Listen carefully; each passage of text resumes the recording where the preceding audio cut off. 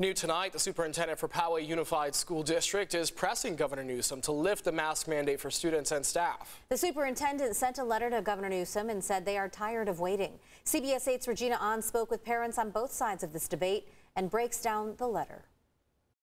California is one of 13 states with mask mandates for students and teachers. Governor Gavin Newsom announced that he would provide a date by February 28th on when masking in schools would be lifted. Tonight, the Poway Unified School District sent a letter to the governor, among other state leaders. In the letter, the district is asking for clarity and a date that is no later than February 28th, stating it would only further exacerbate the challenges experienced.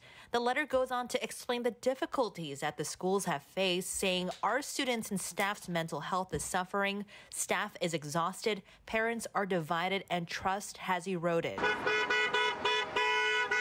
That exhaustion felt in today's protest in Poway, holding up signs like these. We shouldn't force them to wear something that they don't need to do, that they don't need to wear, and we definitely shouldn't be using kids as shields for the adults. Governor Newsom has highlighted Washington State's date of mid-March as a positive step, which could be a clue for us here in California. Many parents in San Diego say they have mask fatigue on behalf of their children.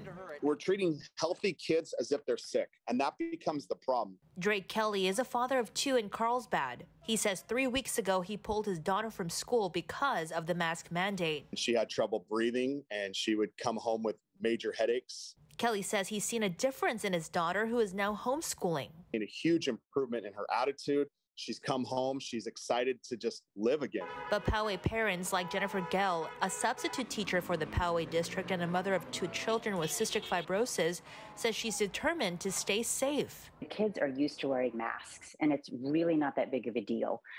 It's just like, they have to wear shoes in the classroom, and right now they have to wear masks in the classroom. Gell says it's a priority to keep her students safe and wants the same respect for her children. I would hope that other parents would want to have that same mentality. I'd hate for anybody to get COVID because my child had it and spread it to someone else. California's Health and Human Services Secretary says there's a range of indicators that will help them make their decision on masks in schools. That includes COVID case rates, hospitalization rates, vaccination rates, and other trends.